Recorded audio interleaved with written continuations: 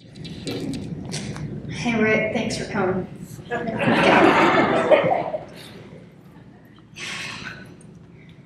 Tonight I'm going to read Holy Scripture to you and let you discover for yourself, as I did in my study, that all that was once old is again new. All the struggles that you once endured were once felt by the greatest of those in our Bible. All that brings you joy and happiness long ago filled our forefathers in Scripture, at first with contentment, then with pride. All that now brings you fear was once hidden in the darkest rooms of our minds, of our long ago forebears, and allowed them to finally submit to the will of our holy Lord and find a path back to happiness. Please allow me to open with prayer. O Lord, give me the ability to speak without twisting my tongue. Let me talk without losing my place. Let others hear my words as you would have them told. Amen. Amen. There is a cycle as old as creation itself that runs from scarcity to plenty and back to scarcity. From humility to pride to self-adoration to destruction, then finally back to worship. King David wrote the book of Psalms during his reign over Israel, sometime around 1,000 years before Christ was born. The Israelites always seemed to go in cycles from being happy to messing everything up, to being punished by God, and then finally being redeemed by the Lord to start the cycle all over again. Follow along with me as I read from most of chapter 107 in the book of Psalms. Give thanks to the Lord, for he is good.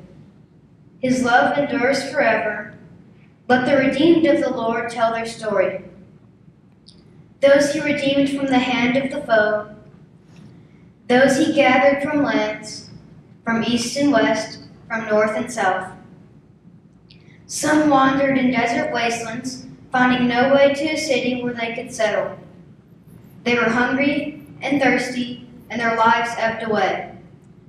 Then they cried out to the Lord in their trouble, and he delivered them from their distress. He led them by a straight way to a city where they could settle. Let them give thanks to the Lord for his unfailing love and his wonderful deeds for mankind. For he satisfies the thirsty and fills the hungry with good things. Let me stop for a moment. Are you starting to get the point? My dad says that I don't always see what is so obvious, so I'll try to point out what I read into the scripture. First, let's start out with a good foundation. The Apostle Paul tells us in the book of Timothy, 1 Timothy, that all scripture is God-breathed and useful for teaching, rebuking, correcting, and training in righteousness. That means that this is for you. Don't let this go in one ear and out the other. God has breathed his word to David. David has recorded it. It has been interpreted and passed down to you tonight. David is not only talking about the Israelites, but is also sending a message to you and me through these thousands of years. God is good, and his love will endure forever. Even through our stubbornness and sin, God will deliver his people in the end. God's people will not be left in the desert, but taken care of. Okay, here's a little more from King David. Some sat in darkness, in utter darkness, prisoners suffering in iron chains because they rebelled against God's commands and despised the plans of the Most High. So he subjected them to bitter labor. They stumbled, and there was no one to help. Then they cried to the Lord in their trouble, and he saved them from their distress. He brought them out of darkness, the utter darkness, and broke away their chains. Let them give thanks to the Lord for his unfailing love and his wonderful deeds for mankind. For he breaks down gates of bronze and cuts through bars of iron. Some became fools through their rebellious ways and suffered affliction because of their iniquities. They loathed all food and drew near the gates of death. Then they cried to the Lord in their trouble, and he saved them from their distress. What is it that we were talking about here? Let's don't all pretend that we don't all hear the obvious. I might be young, but I can still hear the Lord speaking. The people of God, in this case, the Israelites, sin and they fall away from God. At this point, they are punished. It happened over and over again and dates back all the way to Adam and Eve. Are we to pretend that the generations of today are any different? God is good all the time. All the time, God is good. Good does not always mean easy, though. Continue to walk in the path of the Lord. Please do not be arrogant enough to think that we are the only generation that does not have to pay for our sins. That one more time back to the good book. He sent out his word and healed them. He rescued them from the grave. He let them give thanks to the Lord for his unfailing love and his wonderful deeds for mankind. Let them offer sacrifices of thanksgiving and tell of his works with songs of joy.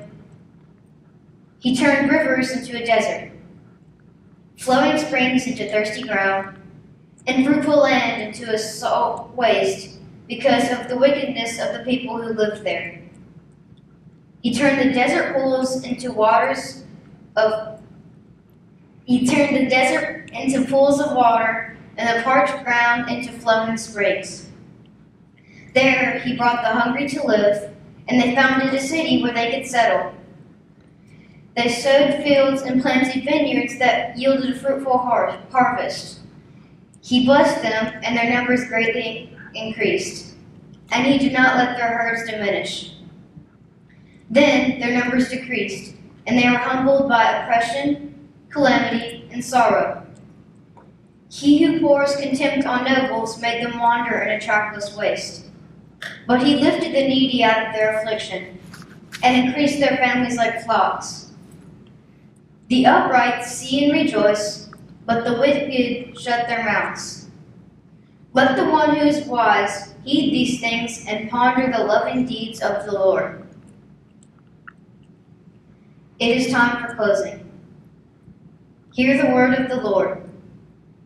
Be wise and sinless. Do not search for a reward on this earth or set yourself above others, but be like Christ and become a servant of mankind. For your reward will be great for eternity. Do not hate. Love those that hate. Do not seek the adoration of man, for above all you have God himself that loves you unendingly. God will bring down the high and lift up the low. In the end, God is good all the time, and together we say, all the time, God is good. God bless each and every one of you, and thank you, Morgan, for the blessing of allowing me to speak tonight.